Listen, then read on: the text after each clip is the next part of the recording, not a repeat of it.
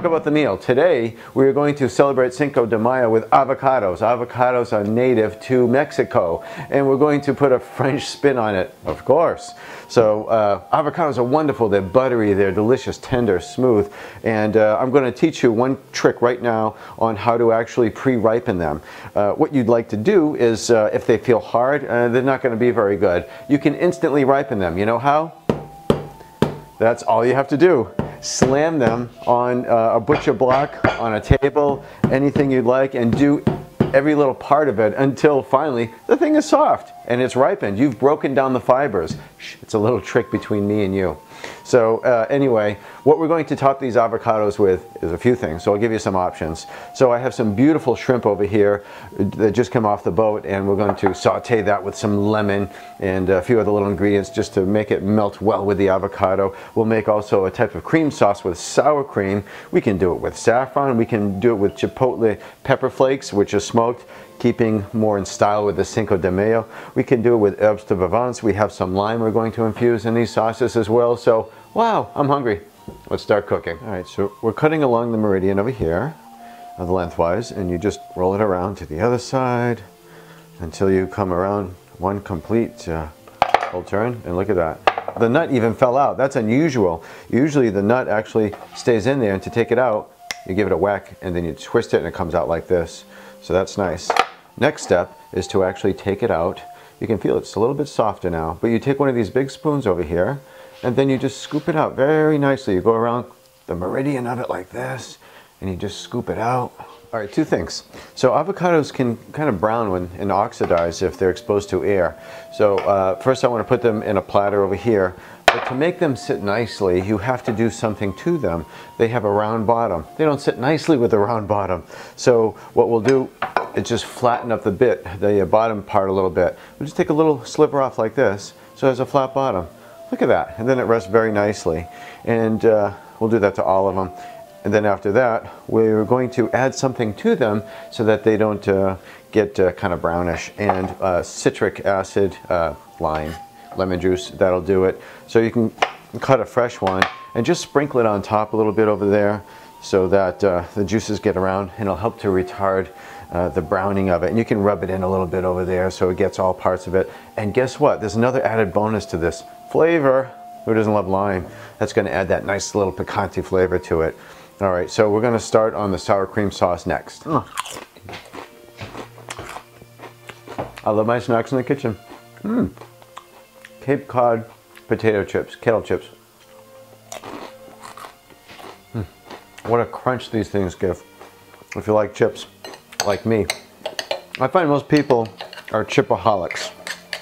It's very hard to find someone that doesn't love potato chips. I'm mixing up my stone ground mustard. This is going to be a key ingredient in the first sauce that we make. So we'll start with some sour cream. And you can use mayonnaise too, actually. That works well, but I love the flavor of the sour cream. That actually tends to go well with the rest of the flavors for this sauce. So what I'll do is a couple of heaping teaspoons, or tablespoons. Let's do 3. Okay. Delicious. And next we'll add a heaping tablespoon or 2 of the French ground mustard. Look at this. This is another secret weapon. Lee & Perrins Worcestershire sauce. Worcestershire sauce goes really well in so many things, including this sauce over here. So I put in a couple of drops, and we're going to mix this up well. Okay, we're just mixing it up really well. It has a beautiful creamy consistency. You can see the little seeds from the whole grain mustard. Oh my goodness, it is so good. Now we're going to work on the shrimp. I save this one to last because you want the shrimp to be more fresh tasting. The sauce can sit. You can do the sauce overnight, and that saves time as well. So let's start on the shrimp. So you've got a nice medium-sized pan over here, and we'll put it over a medium heat as well. And we're going to use some butter. I'll probably use about a tablespoon of butter because this is going to be a butter-based sauce. So don't be shy with the butter. It is good for you. So after that, we're going to add some herbs. Look at that, I have some fresh herbs over here. I have some rosemary, which I'm just gonna throw right in the pan right now. We'll just take it right on off like that, and it's going to infuse really nicely. And look at this sage, isn't this beautiful? These beautiful leaves. We're just gonna crush them up a little bit, and then you get the natural oils from them. Yeah, a little bit more, why not? And we'll let that melt, and then when it starts to sizzle, we're going to add our shrimp. Okay, as you can see, the butter is sizzling and melting nicely. You can smell the herbs amazingly so.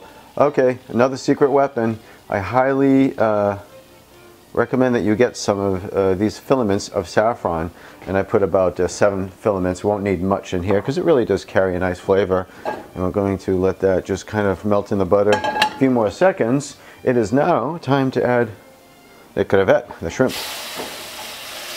What a sound, beautiful. Gonna need a little extra help though. We're gonna do a pinch of salt. Of course, sea salt, love it. Fresh cracked pepper. And how about some lime? 2 halves of a lime. So let's put in some sour cream on this one. And once again, I'll use this is a heaping teaspoon over here, tablespoon. We'll use 2 of them. And we're going to add a little bit more butter as well, and a little bit more in the herb and lemon department, and that's going to go on top of the shrimp. While the sauce is reducing and developing flavors, let's work on the other cold sauce over here. So this is the sauce that is based with the French mustard and the Worcestershire sauce. So we'll just put a little on top over here. And you know, you can actually turn the avocados the other way around if you'd like, and that makes it for a slightly different presentation. They kind of look egg-like almost, but I like it this way because there's a hole in the middle and it can contain more of the sauce or shrimp, whatever it is that you're adding to it. So let's do some different flavors over here. Anchovies, I love them. I know about half of you out there are going to say, ooh, but the other half are going to say, oh, right on, bring it on. So I'm going to layer a couple of strips on one of them like that. Now, not your cup of tea? Fine. We have some French oil-cured black olives. You can add a few of those like that. Now, you always want to add a little touch of fresh cracked pepper. That adds a wonderful element to it.